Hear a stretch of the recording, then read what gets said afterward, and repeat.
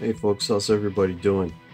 I look back at a live stream that I did a while ago where I was asking folks what kind of videos they wanted me to make, and I took up a couple of suggestions. I did the my 5 favorite Kiss riffs for one. That was a suggestion from someone that was really cool, and one of the other suggestions was to do like a guitar lesson. Now there's a million guitar lessons out there by, exceptional players, much better instructors than myself. Again, I'm just a guitar hack. But I thought, what would I like to find? Like, what would help me as a player? And, I'm a big solo guy, like a lead player. And for me, it's all about, being able to solo and learning, how to solo and, what to play over progressions. So I thought, why not make a video and just call it, what can I play over this? So I'm going to start off with a real simple lesson, and hopefully it'll help some of you out there. And I'm going to start real basic. The only thing that you need to know to start off is, basically how to play some chords.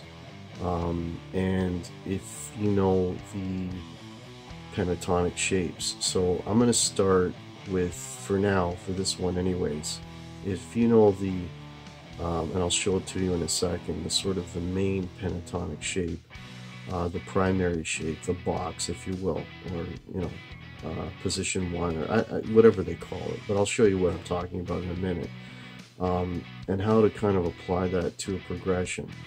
Okay, the progression that I'm going to be playing is what we call a 1-4-5, and it's in the key of A. So I don't want to get too heavy into the theory of this, but basically in any key, the first, the fourth, and the fifth chord are major chords. The second, the third, and the sixth chords are minor chords, and then there's the seventh chord, which is the diminished, which I'm not going to go there. Because it's not often used in regular progressions. It's sort of an oddball. So anyways, again, I'm not going to get into the theory of the heavy theory part. But just so that you know, the 1, 4, and 5 chord in any key is going to be the major chords. So if we're talking about the key of A, the first chord is the A major, of course, that's the tonic. The fourth chord is going to be D major, and the fifth chord is going to be an E major. So I'm going to show you a couple of ideas as to what I can play over a 1-4-5 major progression, okay, using that one shape. Okay, I'll be right back. Okay, so the shapes that I'm talking about, if you can see the guitar neck here, okay, this is the 3rd fret. Okay, this is the 5th fret, just to sort of give you a bit of an orientation. So the shape that I'm talking about is the one that looks like this. Okay, now you can see the neck, the nut, so you can see where I'm at. So the shape that I'm talking about is the sort of the main pentatonic shape, which looks like this. So it's going to be 1-4, then 1-3, 1-3, 1-3. 1-4 and 1-4.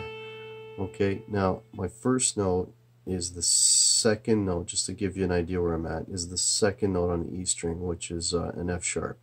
So starting at F sharp, if we go 1-4, 1-3, 1-3, 1-3, 1-4, 1-4. Okay, so if I play that shape in that position, that is actually, I'm playing a portion of the A major scale. And what pentatonic means is I'm basically picking, penta means 5, I'm picking 5 notes of the A major scale. That's what that shape basically does for you, is it takes out 5 of those notes. I'm not going to get into which notes it eliminates at the moment, but we all know this shape, right? 1-4, 1-3, 1-3, 1-3, 1-4, 1-4. So the other thing that's kind of good to know is where your root notes are. Now the root notes are going to be the notes that are basically the A notes, okay, which are the notes of the first chord or the key that I'm in, which again I'm playing in the key of A. So there's an A note there, which is 5th fret on the high E string. There's an A note there, which is the 2nd fret on the G string, and there's an A note there, which is the 5th fret of the low E string. Okay, so what I'm going to do is, because I'm playing an A major progression, okay, in A major, I can play the A major scale, okay, and again, these are 5 notes from that A major scale. So I'm going to play a little backing track here, which is just going to go through those, the A major, D major, and E major, and see if I can, I'll play through the scale straight, and you can see that every note that I play is going to work with every chord in the progression, because these notes all come from the same, all these notes are in those chords that are going to be, that you're going to hear, okay, because they're all built from these notes. So I'm going to start the progression right now, and I'm going to play through, and you're going to hear that every note that I play is going to work perfectly. So here we go.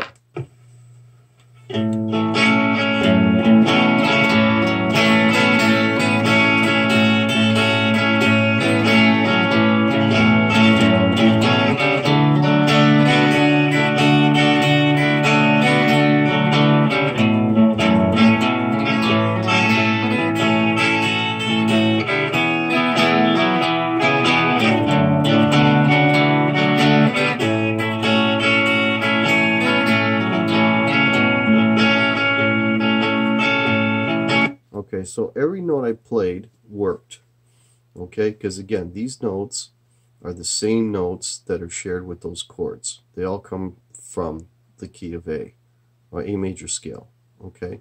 So now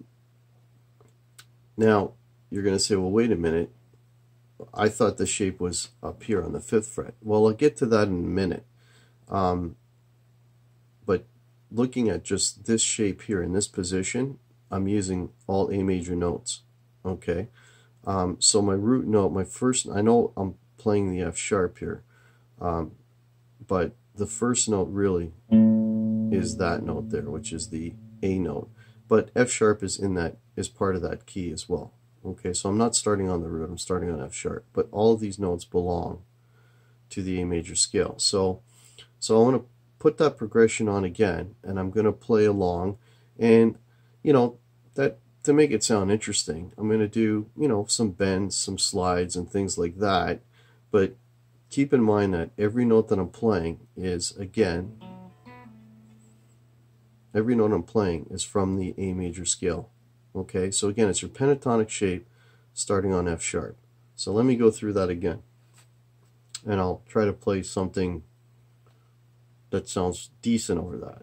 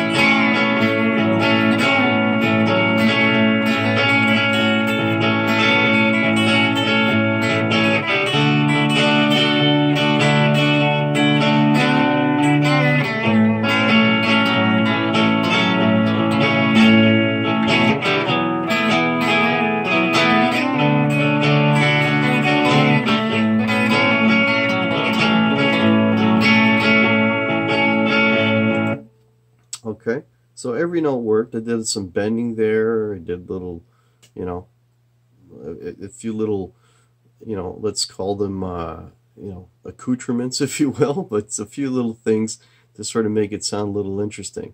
Now, if you notice the sound of that, it sounded pretty major sounding, okay? It sounded very major. And of course it would, because I'm playing strictly notes from the major scale. Now, 1-4-5. Let me just turn this up here.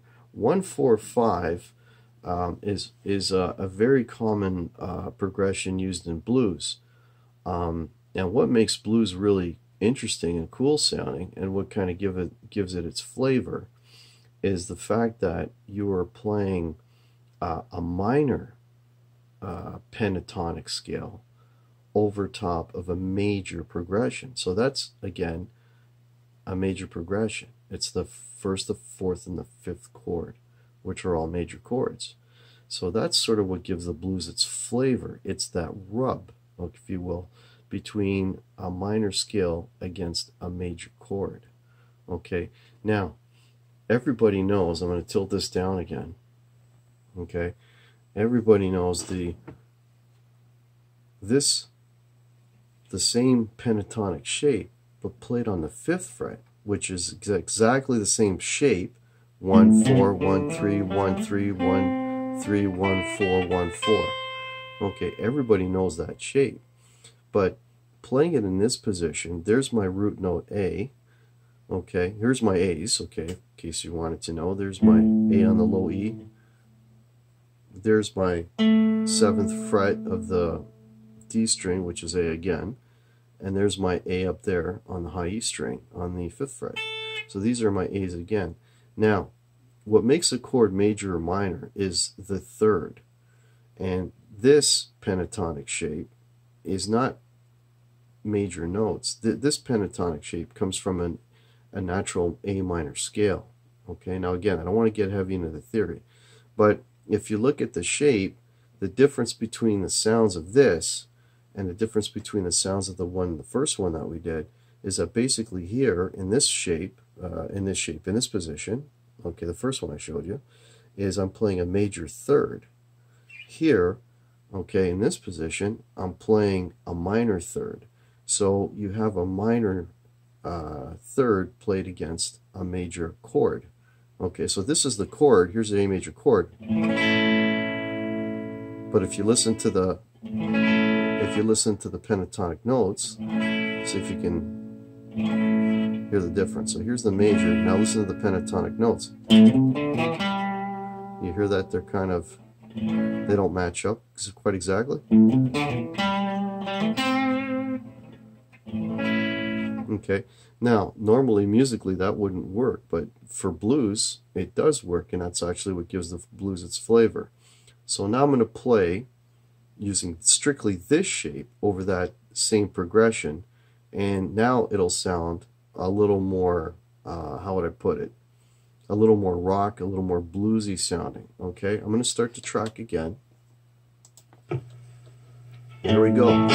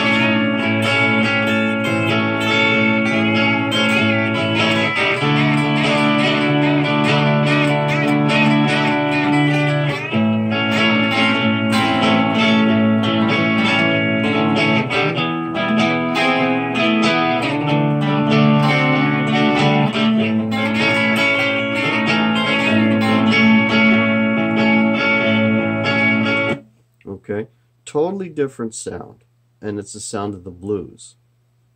Okay, so if you want to sort of have a little bit of a major sound, okay, you can play that same shape on F sharp, starting on F sharp. If you want to play that and make it sound bluesy, then you want to start that same shape on the 5th fret. Okay, so to answer the question, what can I play over this? Well, you can play. The easiest answer, I mean, there's a lot of things you can play, but we're just starting with the basics. The answer is, okay, you can play a major sounding you can play minor sounding, okay, with this particular progression, because it is a 1-4-5, which is more of a bluesy progression. So it gives you the option to play both the major sounding and the minor sounding. Okay, now using just those single shapes.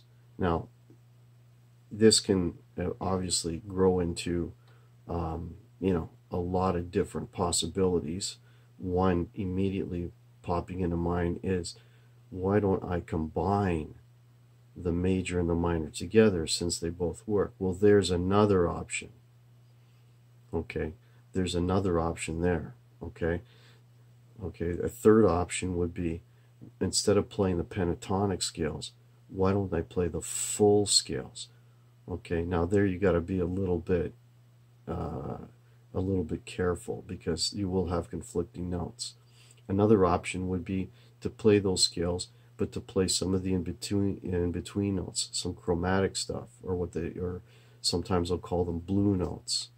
Okay, there's another option there.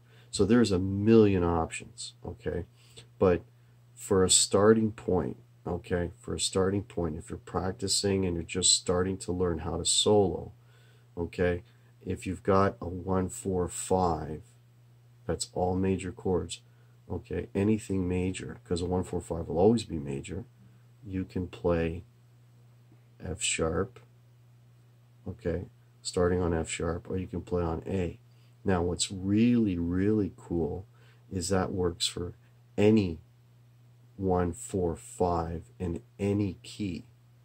Okay, so what that means is, if you, and I'll show you this real quick, okay, if you want to change keys, is, for example, if I was playing in a C, apply that to the C, for example, where I have a C major, and then I play the 4 chord, which is the F, and the 5 chord, which is the G. And if I apply that same idea, where I play that same pentatonic shape, okay, but I start and I put my pinky on the C, then I would have this.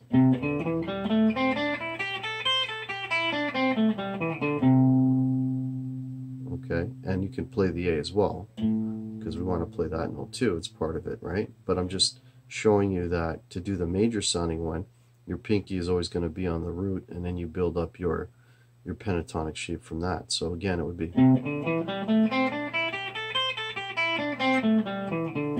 right? Same shape as we did earlier. We just slid it up so that my pinky is on the 8th. So if I do the same thing, and if I play the pentatonic down here, I'm going to have something major sounding. If I start it with my first finger here on the actual C, and I play the minor pentatonic,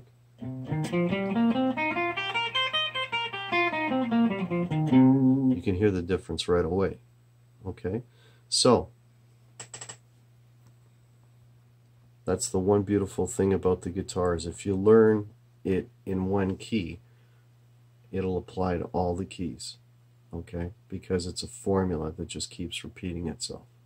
Okay, so what can I play over this progression? Well, there's 2 options right there. All right, let me know if you like this lesson. Maybe if it's too much information, not enough information. I know everybody's at a different point in their learning, but if you're just, this is, I guess, if you're just starting a solo, or just, you know, a beginning soloist and just want to be able to play over some progressions. That's sort of what this is geared for.